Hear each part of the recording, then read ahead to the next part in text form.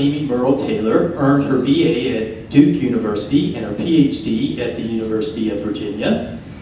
Dr. Taylor is a prominent award-winning historian of the American Civil War, and she is Theodore, a Hallam Professor in history at the University of Kentucky. She will tell us about the amazing story of how thousands of slaves made the journey to freedom behind Union Army lines during the Civil War, with special focus on those of the Carolinas. Based on research supported by the American Council of Learned Societies and the National Endowment for the Humanities, her talk is drawn from her most recent book, Embattled Freedom, from UNC Press, which has won awards from the Organization of American Historians, the Society of Civil War Historians, and the Center for Civil War History. The book also won Yale University's 2019 Frederick Douglass Book Prize, a very prestigious, highly coveted award. Dr. Taylor is also the author of The Divided Family in Civil War America, and she is involved in a variety of public history and historic preservation projects. She is co-editor with Stephen Berry of the Uncivil War series with the University of Georgia Press. And she has served as editorial advisory board member of the Civil War Monitor magazine and a past member of the board of editors of the Journal of Southern History. So she has quite a few laurels that she wears, to say the least. Also, her husband, Dr. Scott Taylor, is an excellent and accomplished historian and a fine man. As the husband, it's true. As the husband, also of a very accomplished woman myself, I like to get in. I like to balance it. And on the tip top of all this, Amy is a super mother to two awesome, thriving daughters, arguably the greatest in the universe today. Objectively speaking, and I say that they're teenagers now, or in there, so that's saying a lot.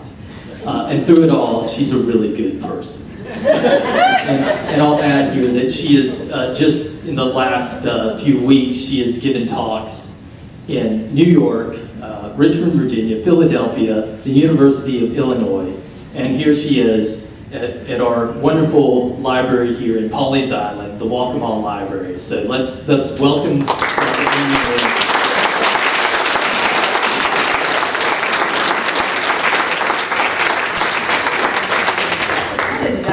Can you all hear me okay? Yeah. Yeah? Okay, great. What Dan didn't mention, it feels a little bit like a homecoming coming here, although I've only been here maybe 3 times in my life. You know, being born with the last name Murrell, you feel special, a little kinship to a place like Murrell's Inlet, but Dan knows my husband and kids because we all used to live in Albany, New York, and our kids were babies together. That's how we first met. So coming back and seeing his family, it's like a little homecoming too. So thrilled to be here today. So thank you for inviting me. Thank you to the library for having me. And what a great crowd this morning. Wow. It's a rainy day. Perfect time to come to the library, right? So, okay, I will try to deliver here. I am here this morning to talk, as he said, about the Civil War, but about the end of slavery and how it broke down during the American Civil War. So I'm here to talk about emancipation. Now, this is a subject that we all probably have some familiarity with already, or at least there's a story that Americans usually tell about emancipation that is pretty familiar to us already. And it is one, you can also see it on the screen on the side if that's a little bit better.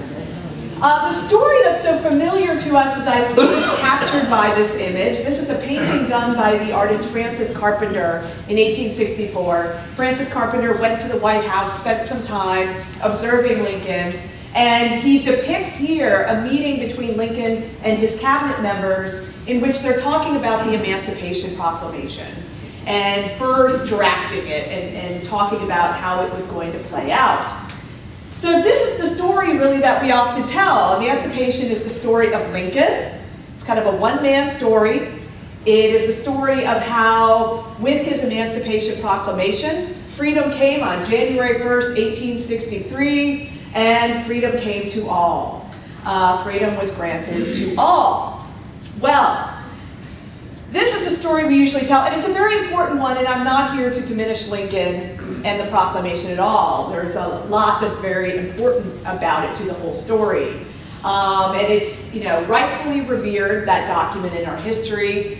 I grew up outside of Washington, D.C., and I can remember as a kid going to the National Archives and seeing the Emancipation Proclamation, which I think they only bring out a couple days of the year because it's so faded and can't really see the light. So that's all well and good. But in the course of becoming a historian, I also began to see other images of the Civil War era, images that were taken by photographers who were coming into the South from the North during the Civil War. They were taking images and sending them back north, and they were images to me that didn't quite square with the story of Lincoln and emancipation. Images like this from Port Royal, South Carolina, or like this from Helena, Arkansas. Images of clusters of housing, newly built clusters of housing, erected inside the lines of the Union Army. Not to house soldiers, although they were certainly building winter quarters and houses for soldiers, but in these cases, this is housing meant to be the residence of an estimated 500,000 men, women, and children who fled slavery during the American Civil War. I actually can't see my notes. I hope you don't mind if we go just a little lighter. Although, I'm fine, I don't need to look at them too much.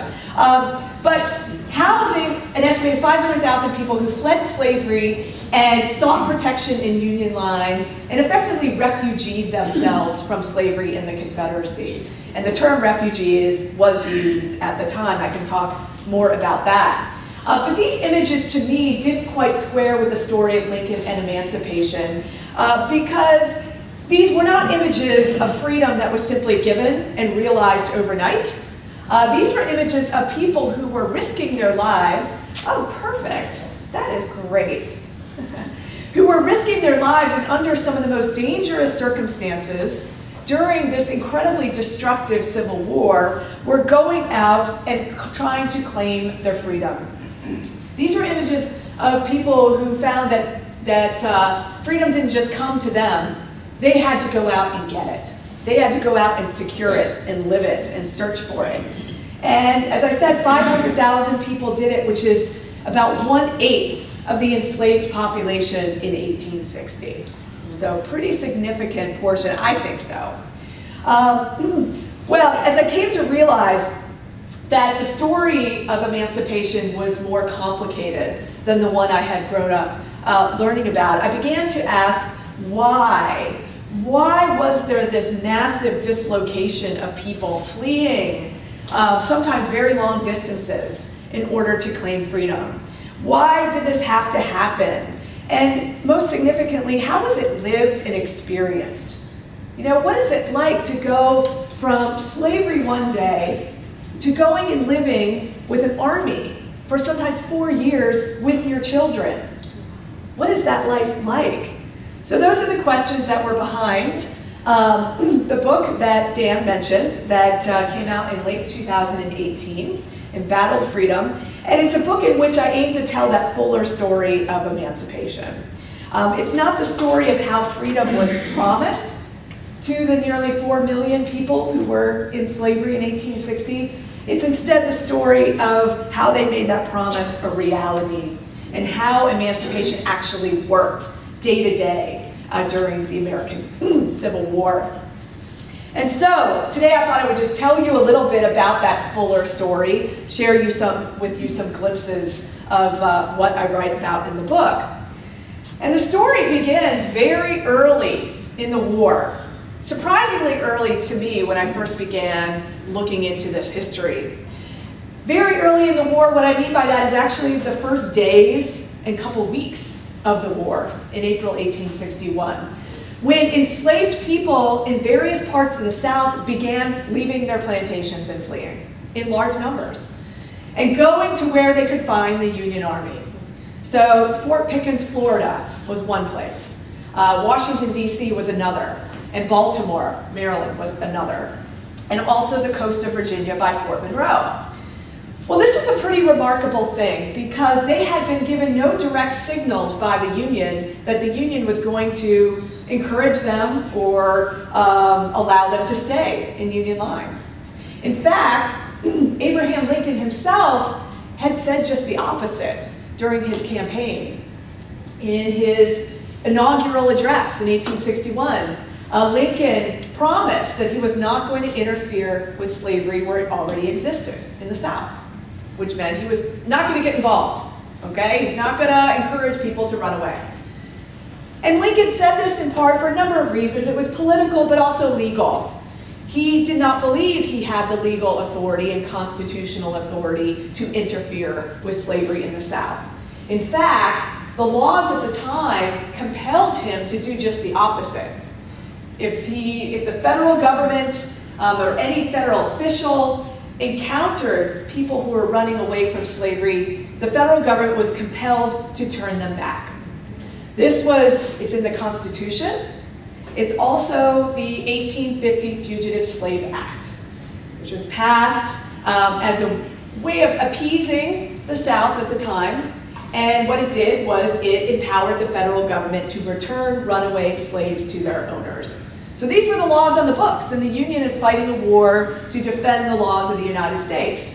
So there were no signals coming from the Union that those who were running away would be allowed to stay. So it's a pretty remarkable thing that they went anyway. Well, so what happened was there were a few cycles in all those places I mentioned where people would run and the Union would turn them back, would expel them. You know, don't come into our lines. And this happened for the first 6 weeks of the war until the end of May, 1861, in Fort Monroe, Virginia, along the coast by Hampton. Something different happened. Again, a group of enslaved people from Hampton showed up at Fort Monroe. This time they met with the commander of the fort, who was General Benjamin Butler.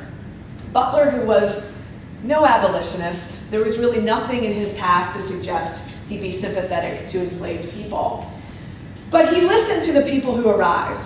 And the people who arrived made an argument to him. They said, listen, allow us to come into your lines, offer us protection from being returned to slavery, and we will work for the Union. And not only that, it'd be taking labor away from the Confederacy, because the Confederates are wanting us to work for them. Well, Butler, he wanted to win this war. You know, again, he's not really an abolitionist, but he wanted to win the war, and he found that to be a persuasive argument. So Butler listened. He said, okay, you can stay in Union lines. And he issued an order requiring his men to allow any enslaved people who subsequently arrived to stay. And he said, he justified it legally by saying they would be known as contraband of war. Contraband of war, enemy property. He reasoned, well, if the Confederacy views them as property, we will too. And in a time of war, we can seize enemy property. So that's legally how we're going to justify this. So he issues an order it does not free anybody exactly. It kind of creates this new murky position for them. But it does say that enslaved people can come into the lines. Well, this would establish a really important precedent for the Union. And let me get my light going here. And it was one that would open the floodgates, almost literally. Over the next 4 years of war, as I said, 500,000 people would flee to the lines of the Union Army. Over the course of the war, Union policy would change, and eventually the Union would recognize their freedom. That's what the Emancipation Proclamation would do. But well, 2 years before the proclamation, we have tens of thousands of people who have already come into Union lines. And it all started, this is a map where I documented where a lot of this was happening. And it starts, you can see the coast of Virginia, and it goes down the coast to the Carolinas. That little cluster there, let me see if I can use the pointer. Yeah, there we go. This little cluster here, you might recognize that. Beaufort, Port Royal, Hilton Head, and Edisto Island were places where they were congregating. And then it moves across the border states and down the Mississippi River Valley. If you are familiar with the military history of the war, and you know where the Union Army moved and what parts of the South it occupied, I think you'll recognize this is the basic footprint of the Union Army in the South. Because that was the single most important variable here determining whether somebody could flee and remain protected from slavery. They had to have the presence of the Union Army there. So that's roughly where these places were. Sometimes they went into Union-occupied cities like Nashville. And I'm going to show you some photographs. These are actual photographs of these encampments of former slaves that I'm going to show you here. This is Nashville in a burned out building. Or sometimes tent cities. They created tent cities like this one here on the edge of Richmond, Virginia in 1865. But very often, all this was happening in former plantation regions. And a big plot of land that once was a plantation worked by enslaved people now became transformed. It started to look a lot different and became a place where people were envisioning freedom. This is Camp Nelson, Kentucky, near where I am in Lexington. That was a big plantation, and then these houses were erected. All right. Just to give you a sense of how some of these plantations could be transformed, one example from Norfolk, Virginia was known as the Taylor Farm. It once housed 11 enslaved people in 1860, but a couple years later, there were 1,000 people living there in 200 newly built houses. So how differently a plantation could come to look. People called them contraband camps, some of them, but there was a real movement in the Union to start using the term refugee and to call these refugee camps. There were people in the Union who were sympathetic with what was happening with these people, white people in the Union who were more sympathetic, and they said contraband, and this is a quote, is not a term fit for a human being. And to recognize their humanity, refugee was a better term. It was a term that captured also their sort of indeterminate state, their status as they are moving towards citizenship, recognized citizenship, and they were fleeing what they believed, or they were fleeing slavery. In and around the camps, as people showed up, they started working for the Union Army just as those original people promised Benjamin Butler. They did heavy labor, building military roads, digging trenches, burying bodies was a big part of the work that some of them did. Women went to work as cooks. They worked as laundresses. Men and women, more men, but some women too, sometimes were able to bring the knowledge they had of the local area, and particularly the local landscape. And they worked as guides for the army, guiding the troops around. Some of them worked as spies. They were able to convey information that they had gathered from the Confederacy and to give it to the Union. And for the first time in their lives, they were promised wages by the Union for their work. Now that's a whole story in and of itself. Wages were not always forthcoming, but they were to some degree, and they were certainly promised, and they were certainly demanded by those who were doing the work. All right. Some of the camps, it's just kind of a light here. I might have to get my reading glasses out. Some of these camps were very transient. This was a very transient existence. Those, I showed you some in the Mississippi River Valley. They tended to show up kind of right on the riverbanks in some cases, and so were very vulnerable to floods. The Union Army at one point decided that the islands in the Mississippi River would be a great place to locate refugees from slavery because they would sort of get them out of the way, isolate them, protect them. But there's a reason why those islands were not inhabited before the Civil War. And as you might expect, pretty much all of them were, oh, that's good. All of them were flooded out at one point or the other. But what also made this a very transient experience was just the winds of war. And if active combat was in the region. Enemy troops might show up, forcing an evacuation of a camp. Or sometimes the Union itself decided to pick up and move, forcing a sudden evacuation. So this could be a very uncertain and turbulent experience for those who were making it into these camps.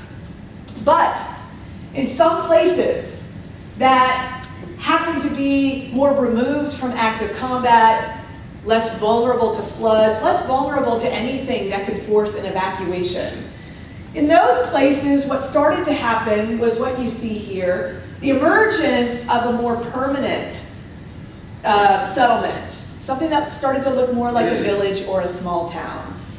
That's Camp Nelson, Kentucky. One other example of one that was more removed and became more stable was on the land of General Robert E. Lee in Arlington.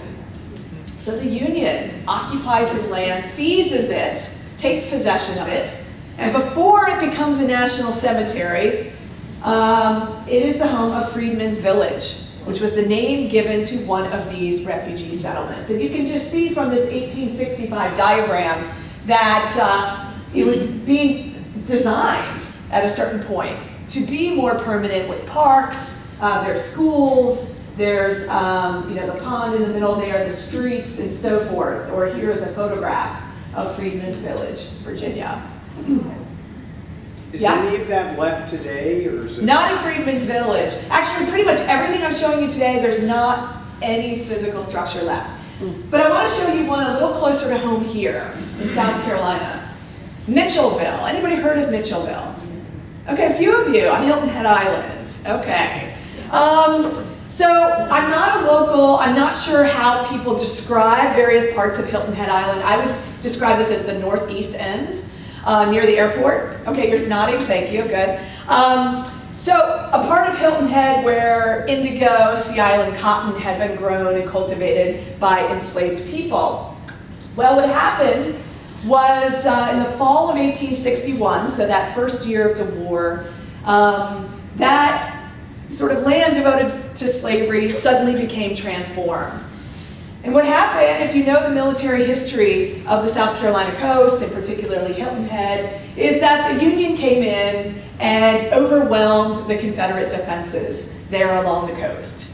And in this particular case, they overwhelmed Confederate troops commanded by a man named General Thomas Drayton, who was a landowner there on Hilton Head Island. So they overwhelmed them, sent the Confederates fleeing. Drayton himself went to command troops in Virginia and later in the Western Theater. But some of the landowners on Hilton Head and the other islands around there started fleeing as well and going to the upcountry. So they, in effect, became refugees too.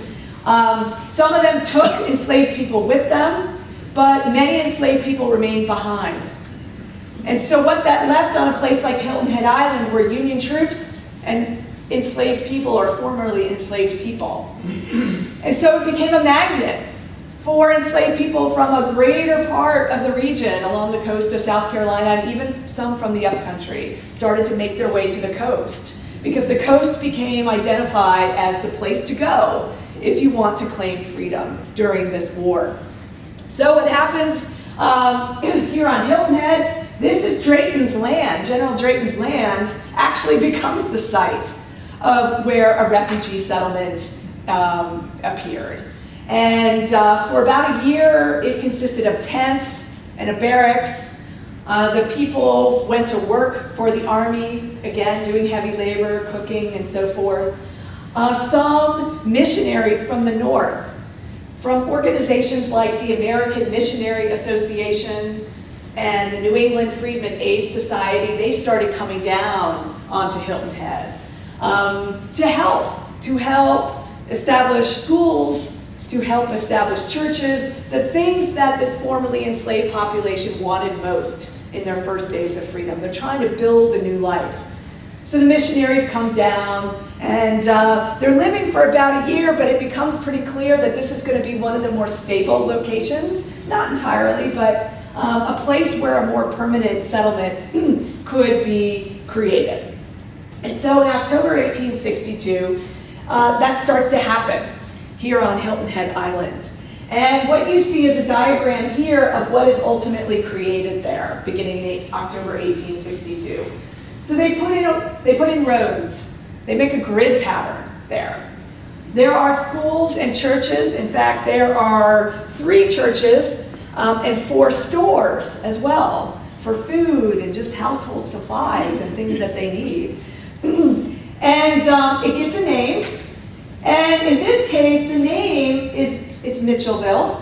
It's named after a Union general, General Ormsby Mitchell, who had come in to command this region but contracted yellow fever. And in October 1862, when they started this process, he died. And so it was a tribute to him that it was called Mitchellville.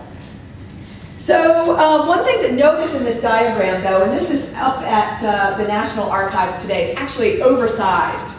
I want to say it's like 6 feet wide. It's a really big diagram or map. You can see those little dots along the roads. Well, those are the houses that are being erected here. And each one gets about a 1/4 acre of land. So they're carving up the land for individual families. Well, this is a process that the Union officials in the region, the white Union officials, the Army officers as well as the missionaries, they get very interested in the process of building more permanent houses for the refugee population.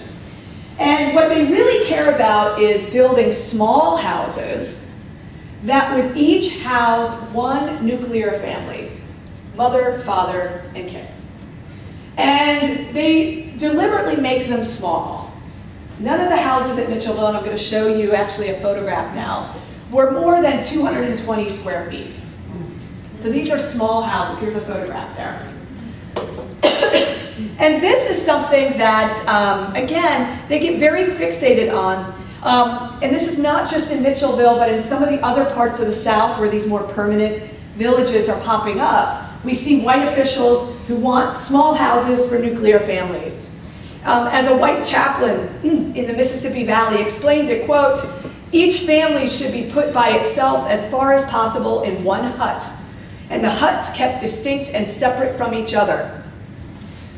So what is this all about? Why do they care so much? Well, a lot of these white officials, in this case in the first year of Mitchellville when it's just tents and barracks, looked out at this refugee population and saw a lot of crowding.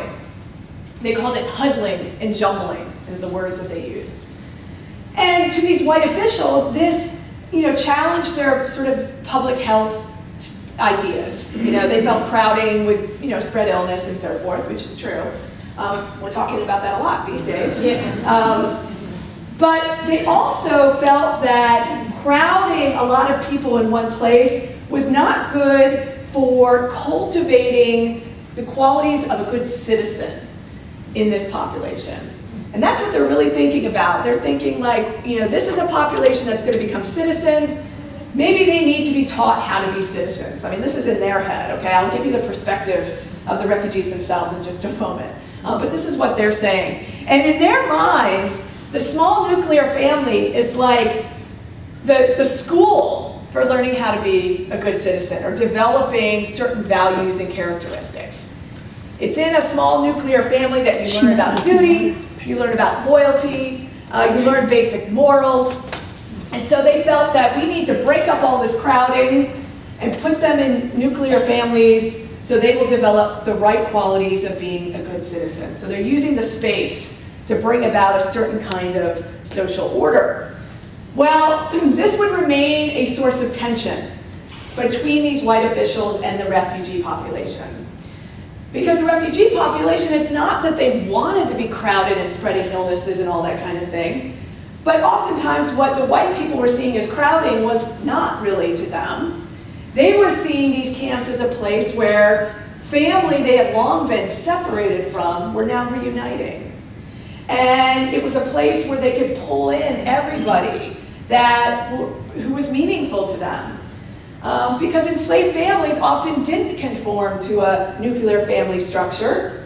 They often couldn't if the slave trade got in the way and sold somebody away. And so extended family was very important. to this population, including people who were maybe not blood relatives, but came to be like kin. And so they wanted to have all of these people with them and didn't want to necessarily segregate out into nuclear families. So this would be a source of tension.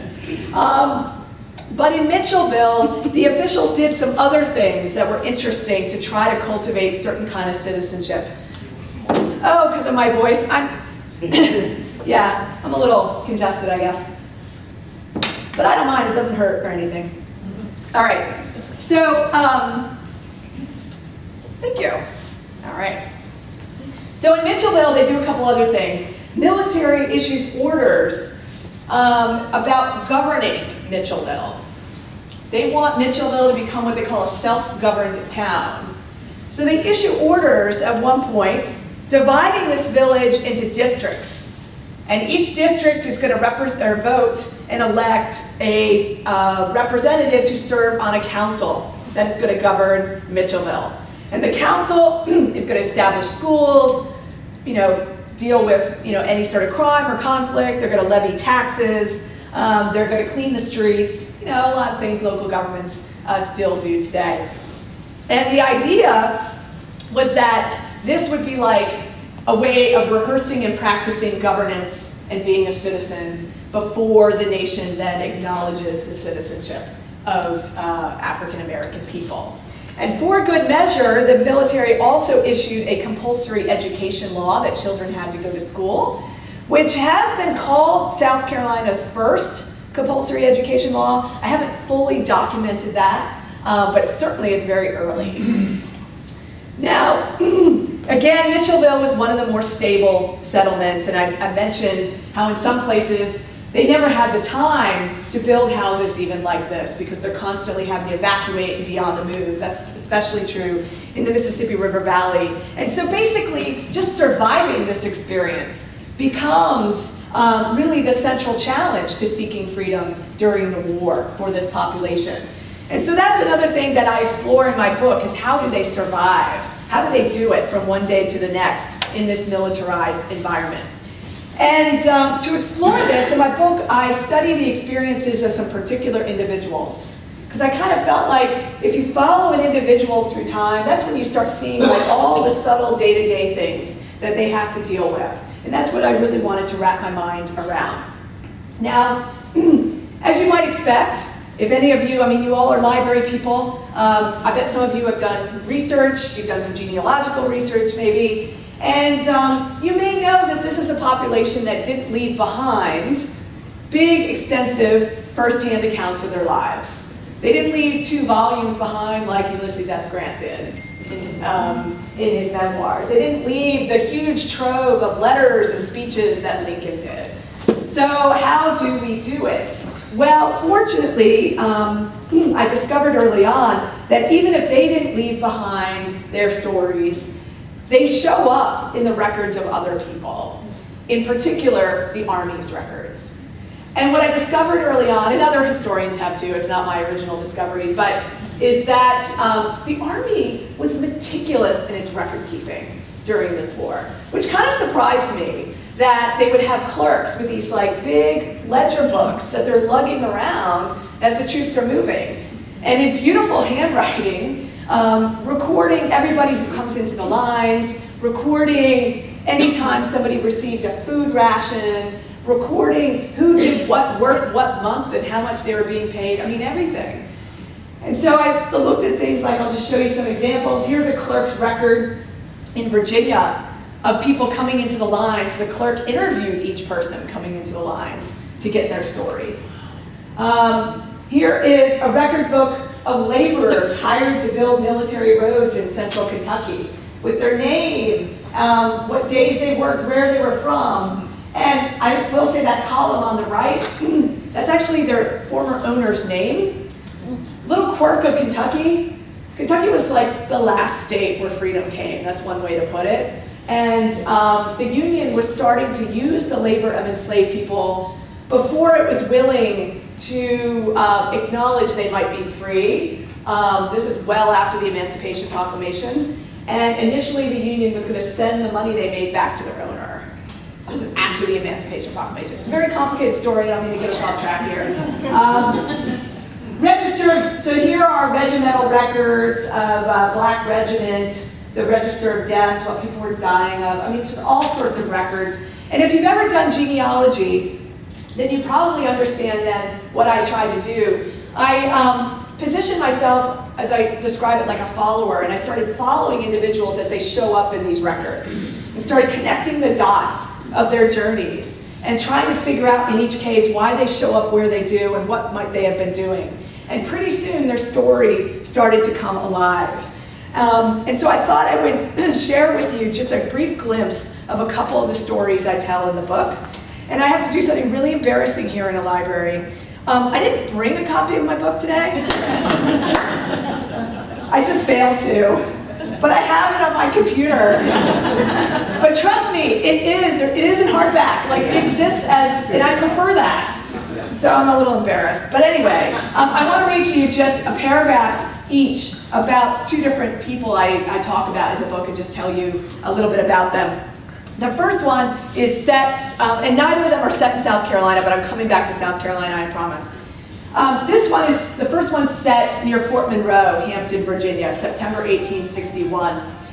It was just 4 months into the US Civil War, and this once thriving coastal town seemed on the verge of collapse. Charred stumps occupied the places where mature trees once stood. Lone chimneys rose above the burned out ruins of houses and stores and churches. And once grand homes looked nothing like they did weeks before, having collapsed into piles of bricks. And yet, amid all the rubble and ashes, Edward and Emma Whitehurst saw more than a town destroyed. They began rolling barrels of flour into one of the abandoned buildings and dragged in bushels of potatoes. They placed pigs in the side yard to be fattened up and ready for slaughter, and as the late summer heat bore down on them, got to work baking ginger cakes. In these moments, this husband and wife, enslaved from the days they were born, but now miles from the white man who claimed to be their owner, became storekeepers. And if they could make a go of it in this war-ravaged town, if the Union soldiers and other people like them seeking freedom from slavery were willing to come inside and buy their goods, then they could sell their way into a new life as free people. So I tell the story of Edward and Emma Whitehurst. It's a long and complicated story. I did find that, I was surprised. Becoming a storekeeper wasn't really the first thing I thought of that somebody right out of slavery would do. But of course, they've got to build a livelihood and make money. I mean, that's foundational to freedom. And it turns out Edward Whitehurst had been what was called a hired out slave during or before the war, which meant that his owner hired him to other people to work. And sometimes in those situations, he was allowed to keep a cut of the money.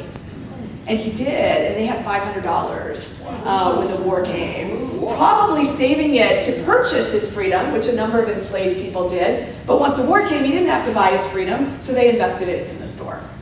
And so I tell their story. It's not a simple sort of linear line to freedom and progress, because what happens is not everybody around them was respectful of their right to own property, the property in the store, or respectful of their right to keep the return on their labor.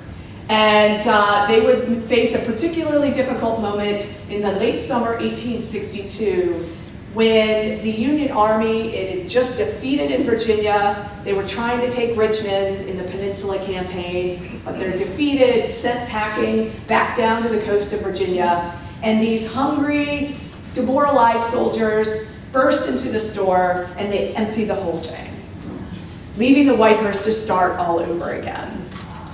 But I won't tell you any more, because I'm not going to give it away. The second story takes place in Helena, Arkansas. So this is Phillips County, which is right on the Mississippi River. Nearly 2 years later and over 1,000 miles away, this low-lying town on the western bank of the Mississippi River had been continually deluged. If it wasn't the flooding river waters which left knee-deep mud along the town's streets, then it was the arrival of thousands of Union troops to occupy this cotton trading town, as well as the intermittent appearance of Confederate forces firing on the area from passing riverboats. Eliza Bogan, a woman who had spent her life harvesting cotton under the threat of the lash on a plantation just northwest of town, was now left to figure out if she could safely remain and call this place her new home. She spent her nights in a crudely built cabin that had a roof and a door but no floor to protect her from the river muck. Her husband had been sent hundreds of miles away as a new soldier in the Union Army, and her 7 children remained back on her old plantation under the surveillance of their enslaver. Illness raged, and death claimed the lives of 1 in 4 people in the tents and cabins around her. And now rumor had it that the Confederates were making inroads again, closing in on Helena and the nearly 4,000 freedom-seeking people who had taken refuge there that year. So her story is really one about physical survival and how it could never be taken for granted, and how her pursuit of freedom, like many others, required getting involved in combat and actually literally fighting for it. She'd become a laundress for a regiment. It was actually a regiment that her husband joined. And she then migrated down the Mississippi River Valley with the Union Army. She would go from Arkansas to Louisiana to Tennessee to Mississippi to Texas to back to Arkansas, and witnessed all sorts of active combat. She was vulnerable to violence, and also, as many laundresses did, she basically became a nurse as well, informally, and nursed many of the men who fell ill, including her own husband, who was struck down by measles during the war. Leaving her basically, for the rest of the war, she's trying to find security for herself and her family, but ironically is doing it by getting deeper and deeper into the war. And here's a story, quick story from South Carolina, a similar story to Eliza Bogans. Has anybody heard of Susie King Taylor? One? Okay. You can access her reminiscences online at the University of North Carolina.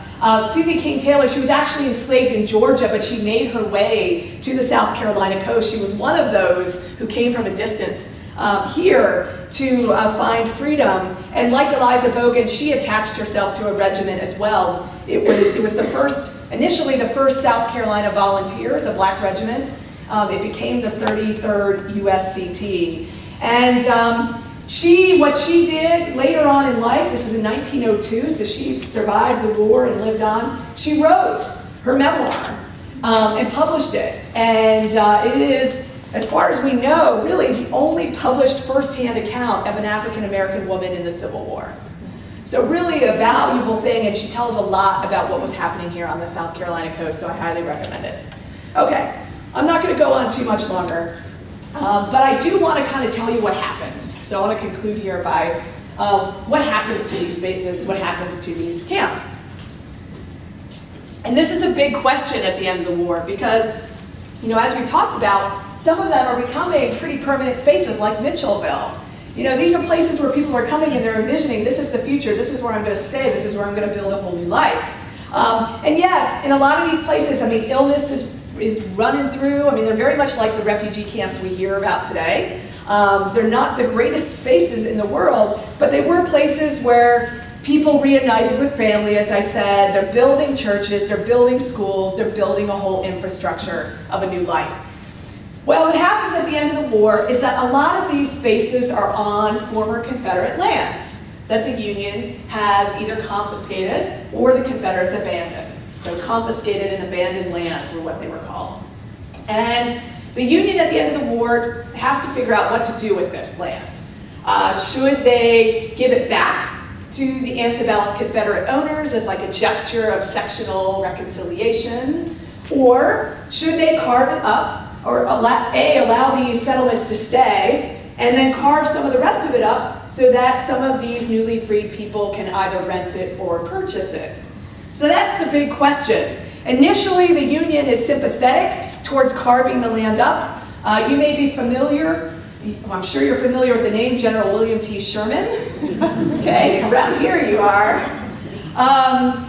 He has his famous March to the Sea, and while he does this, he meets with some black leaders in the area who convince him that this land should be opened up and made available for renting or purchasing by black people. And so he does issue an order, a famous order, Special Field Order number 15, that is going to carve up 400,000 acres of land along the coast of South Carolina, Georgia, and Florida into 40-acre parcels that will then be made available to newly freed people. You've heard the phrase 40 acres and a mule. That's where it comes from.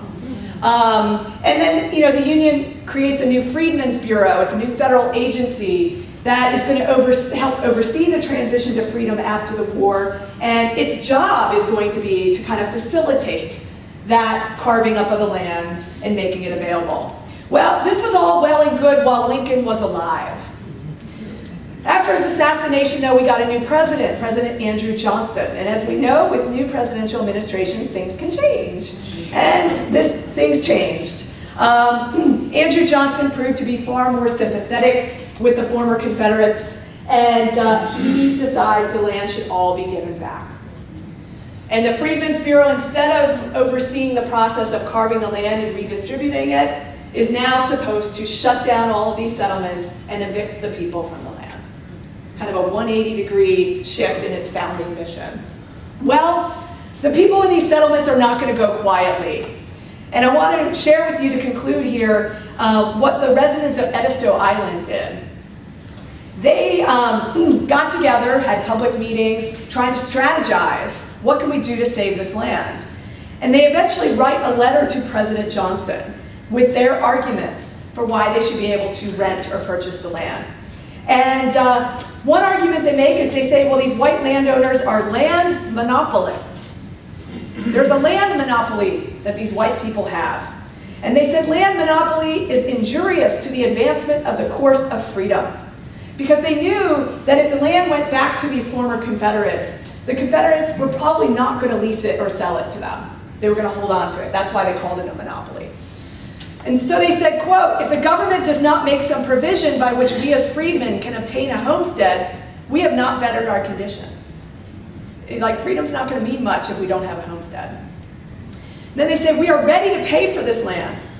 Shall not we who are freedmen and have been always true to this union have the same rights as are enjoyed by others? In other words, why are you respecting the rights of former Confederates? We've been loyal to the Union this whole time. Or as they say, are not our rights as a free people and good citizens of these United States to be considered before the rights of those who were found in rebellion against this good and just government?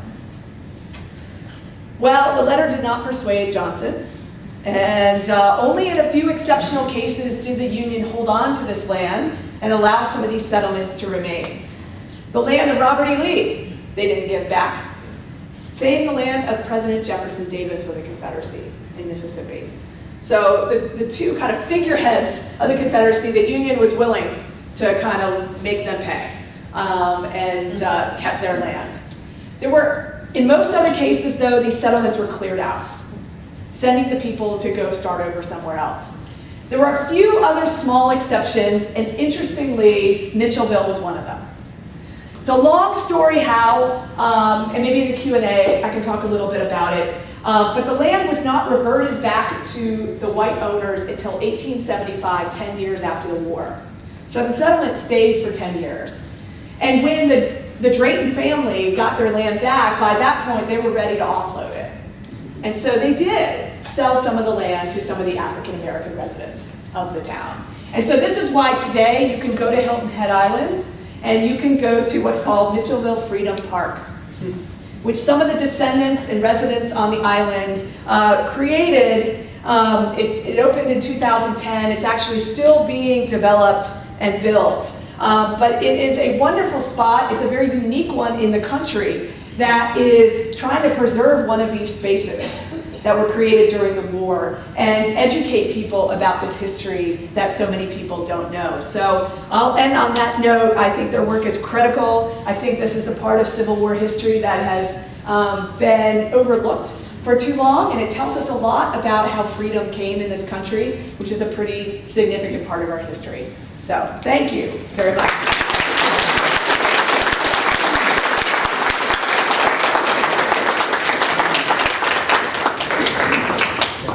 How about some questions for Dr. Taylor? Do you want me to call him? Yeah. Okay, I'll call him. I saw you first. Okay, then I'll come over here. First of all, thank you very much. You're welcome. Where does your passion come from? I don't know, except one of the things I love about history is the unknown and the sort of mystery of it. I went to college as a math major, actually, and not history. I actually thought history was really boring because it was presented to me as this like settled set of facts that you just memorize. And it wasn't until I had a really amazing professor in college who alerted me to the fact that there's so much we don't know, and there's still a lot to be discovered. And that's the part of it that really excites me. And I've often said if I wasn't a historian, I would be a detective or a journalist who does like investigative pieces, you know, really kind of digs out what we don't know. So, sort of an answer. You have a question. Do any African Americans live in the Mitchellville? Oh, yes.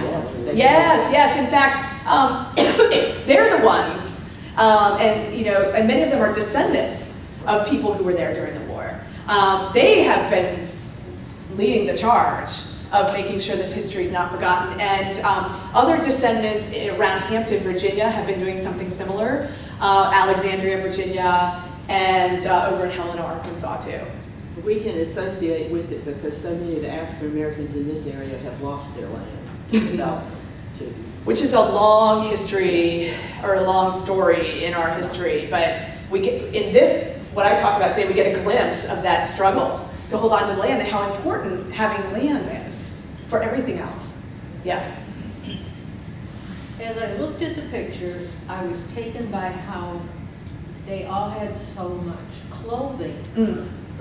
How did they get clothing and also food in good question times? So because and that speaks to, you need those things to survive: food, clothing, and shelter. Those are kind of the big three. I talked a lot about shelter, but not the other two. Clothing, I mean, some of it was brought with them. They didn't have a lot to bring with them. And in fact, I mentioned, you know, missionaries coming from the north.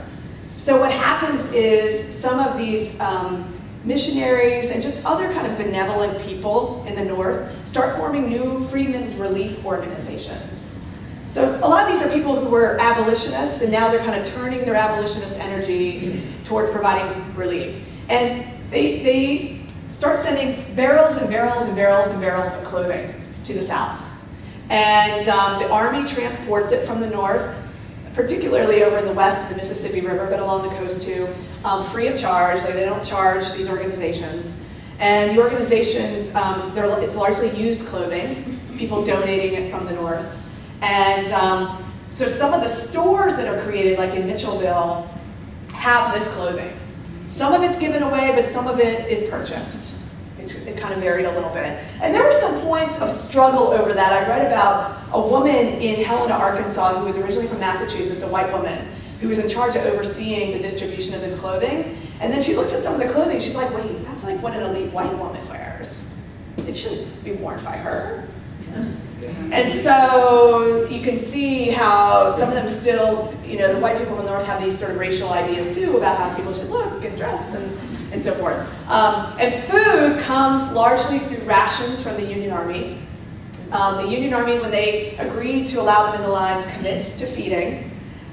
The rations are less than what a soldier gets, so not always adequate and have to be shared.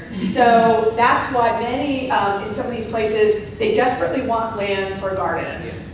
And then there's some heartbreaking stories in the Mississippi Valley. They got their garden going, and then here come enemy troops, they got to evacuate, and they don't get what's in their garden.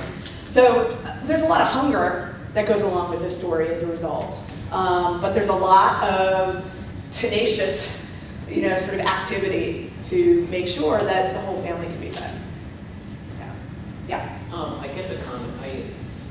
I'm impressed with the fact that, in spite of the fact that as we got closer to the Civil War, education for slaves became more and more restricted as it non-existent or outlawed, as well as the fact that we have a tendency to ignore the huge amount of skills that enslaved African Americans had, both in terms of construction skills. I mean, think of these beautiful buildings and other stuff.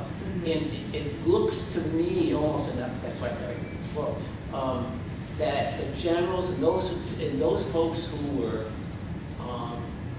almost intimately involved with these refugees or contrafees or whatever, realized the extraordinary innate intelligence and skill levels that these folks brought with them. And so they used those skill levels to do things even better for their prospects as military. Well, that's definitely true, and there are many union officials who are expressed, gratitude for this person can do this for us and this person can do that for us and use their skills. But which is not to say that some of these union officials, they share the same racial assumptions and racism of some of their Southern counterparts. And so some of them are also not very appreciative too. There's that part of the story, but absolutely, yeah. Yes. Have you studied President Johnson's attempt to reverse the outcome of the Civil War and how that pertained to his impeachment and the still the dampening effect it had on the hopes of the war? Yeah. Well, I just get into really one piece of his story, which is this whole struggle over land.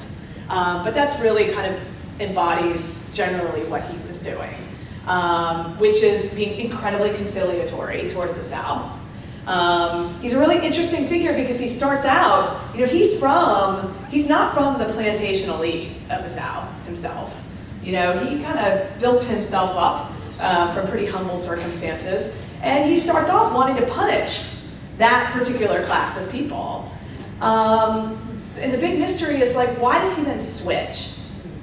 Why does he, because initially he was going to pardon most Confederates except those who had a certain wealth or value. And those people had to do a special process where they had to come meet with him personally. I mean, he was going to make them beg, basically. And he eventually starts giving in to them. And there's some mystery there, but I think race has a lot to do with it. He was just never on board with the federal government taking responsibility or having responsibility for easing the transition to freedom. And he did not want the federal government involved in that. But I mainly focus on the land piece of it. But he's a really intriguing figure, that's for sure. Yeah. John. Yes. Would any education in these refugee settlements, would that been from teachers coming from the north and being trained? Black teachers or? Yeah, so how did the education work? Well, first of all, and this kind of gets back to your comment about the skills that they brought. So there were always some enslaved people who could read and write. And maybe they were taught, but some were self-taught. And there were ways to teach oneself how to read and write.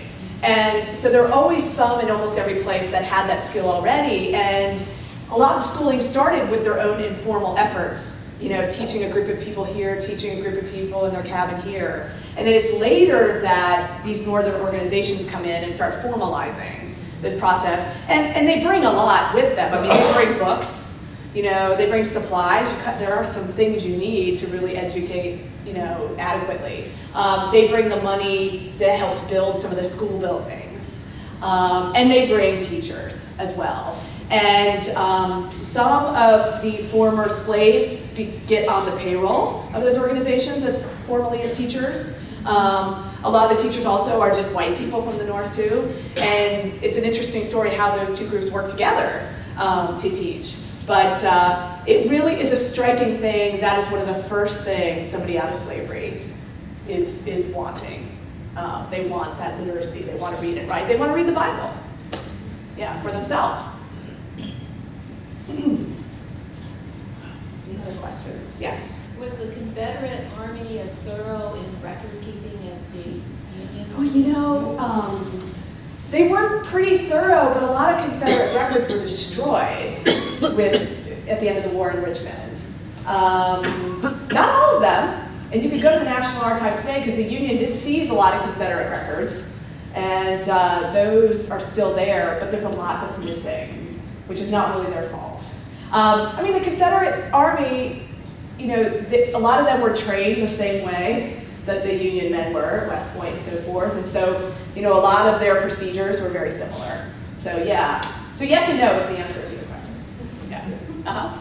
At this point in time, how is Robert E. Lee viewed? Now that more information and facts have come out. So you talk about in 2020 or back in the 1860s? 2020. Yeah. I guess it depends on who you're talking about. By historians or by the public? I think. I'd like factual. I'd like factual kind of. In other words. Yeah. I know there's anger. I understand that. Yeah. But yeah. The facts. There's historians. What we're trying to tease out about Lee is, the question about him and slavery. What did he really think about it? There are stories about he and his wife freeing slaves. Maybe he was actually secretly anti-slavery, and then there are other people who come, but there's this example of what they did to this enslaved person that, doesn't seem to be particularly anti-slavery. So historians right now are kind of working with his papers and working with what bits of information we have and trying to sort that out. And another question about him is, when he resigned from the U.S. Army, he says he's going to go back to Virginia. He's got this loyalty to his family and to Virginia. Some historians see other writings of his from the time and say, well, it seems like he was kind of fully on board with the Confederacy too. It wasn't just about his family. So that's another one we're trying to sort out. And every year there are new books written with different perspectives on him. I think most historians would say he's an interesting figure. He's complicated. Yes. Okay. And that's, I think, sometimes in our sort of public conversation, we oversimplify some of these figures, and he gets pretty oversimplified. Yeah. Well, I grew up in Arlington. And our local historian, we had a fabulous history teacher. Mm-hmm. And she explained that he was torn. Mm-hmm. That's why I'm trying to figure out what was I taught and what is the truth. That's why my question. The thing is, there is no truth right now.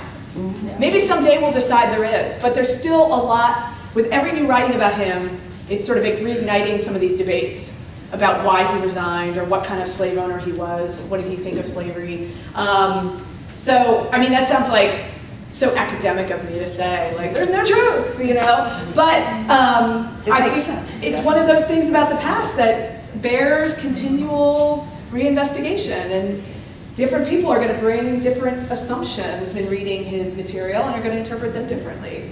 So there's not, the thing that you were probably taught about his loyalty to Virginia and his family, and this is why he resigns, is still alive and well out there. That it was a real struggle for him. Yeah. But that he didn't want to fight against his family. Mm-hmm. that going to war against his own family members was just... Yeah. And that's, he's got some letters where he says that explicitly. So, it's still alive out there as an interpretation of him. Yeah.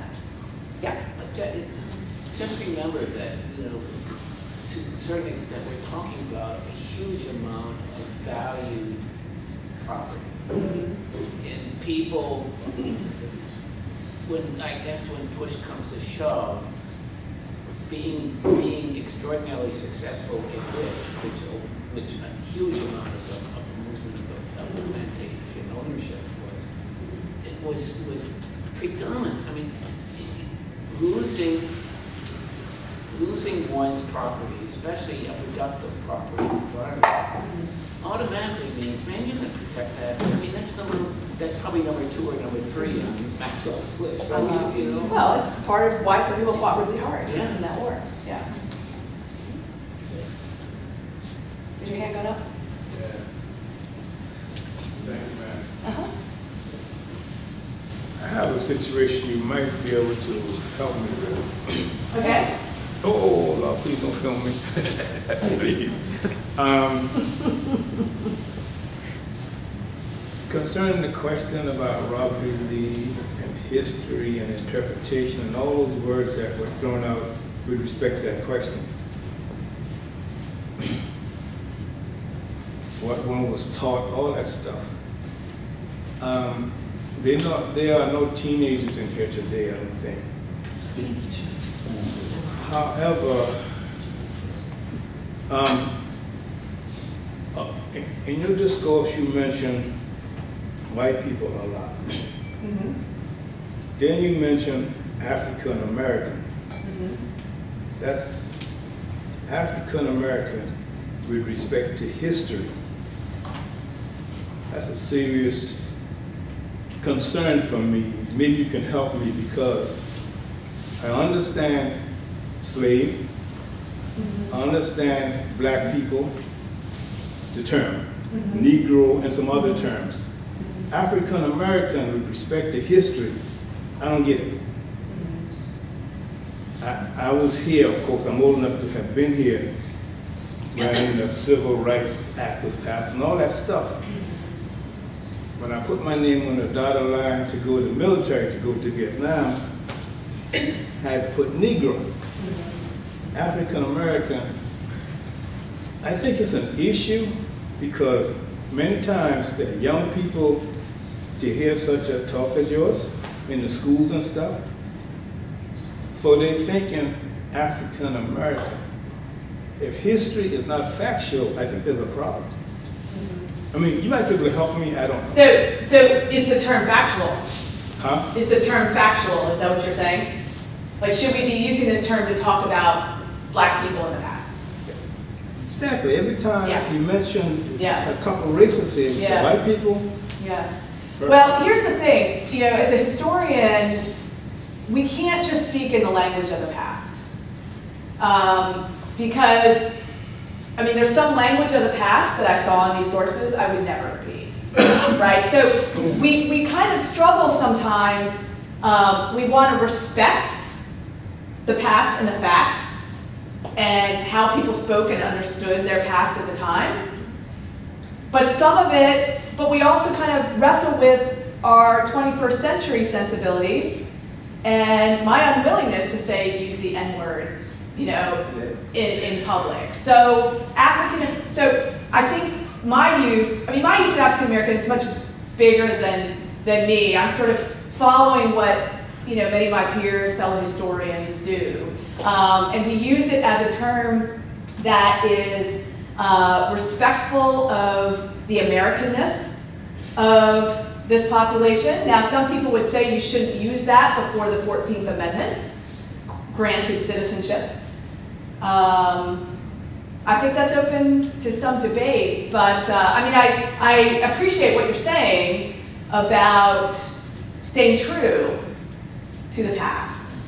I think with language, though, it sometimes becomes a little difficult when we have moved so far beyond some of the language of the past. I appreciate you. And I understood the respect element in what you were doing. And I understand what you're saying about this 21st century stuff, but personally, I believe in reality. What that white person said to me yesterday, for no reason, because I passed him on the highway, he pulled beside me and said some things, that's real. So, to me, it's totally ridiculous to be going around saying the N-word. We're going to say what it is. Well, you know, as a white person, I'm not going to do that. That's just me, okay? That's just me. Yeah. And personally, I have a certain respect for what was created, for the creator, and I'm not going to be derogatory to the creator. That's all I'm trying to say. Yeah. So I don't have an issue with race. I truly don't. But I have an issue with the accuracy of historical representation. Well, and that's a good issue to have. And I mean, I welcome debate, and I think any historian would as well. And I think everybody should have that sort of issue and bring it to bear, and not just accept at face value what they are told and what they read. So I appreciate the spirit in which you're asking. Please, ma'am, one other thing. See? And then we got one other hand over. Okay, I'll shut up then. No, that's okay. Is it quick? You see, Once we start sweeping stuff under the rug, Yeah. people misunderstand, then they want to take down the Confederate flag, they want to destroy a monument. Hey, that's not me. Leave it there, leave the money. History should be what it is. I mean, that's just me. So once you start doing those kinds of things, people do not understand. Understand is very important. You know, maybe they understand better than me. That's why it's only me of my race in here today. I don't know, but to me, I don't get it. Well, that's why I say I need some help, please, man. Yeah, no, who can help me? Preservation. You know, I'm with you on generally. More of us need to appreciate and preserve the past. History. History. Yeah. Well, the past is another way to put it. Yes, ma'am. I understand. Yeah. Okay. Where's the question over here? Yeah. So, especially in this area, in the last, I don't know, 10 years or whatever, there's been recognition of the enslaved people as Gullah Geechee. So is that a better term to use than African? Well, that's referring to a particular group of people along the coast. Actually, a lot of people I'm talking about today. Why isn't it most? No. No. Yeah, but absolutely a good term to use. But then are you not lumping the Gullah Geechee in with these Well, I mean, African Americans? anytime you're talking about a group of people, there's going to be so many things that differentiate them. You know, then, I mean, if we keep deconstructing that, then suddenly it's hard for us to even talk. I mean, historians face this all the time. You know, we talk about particular groups of people, but really some are living here and some are living there and some are of this class and some are of that class, and there's a lot that differentiates them, but at a certain point, there are some commonalities. And those commonalities are worth pointing out. And so even though this population, and I didn't get into everything in my book today, even though this population is a diverse one, there are some common threads of their experience that I wanted to bring out in my talk today. So, but without being disrespectful of difference. Yeah? One more. You had a couple of slides that had the unit designation, USCT. Yes. What does that stand for? United States Colored Troops. That was the official designation of when... Colored troops. Colored troops. Right, so this was black regiments when the federal government, when the Union Army incorporates them, they give them that numbering system. Thank you. Yeah. Thank you very much.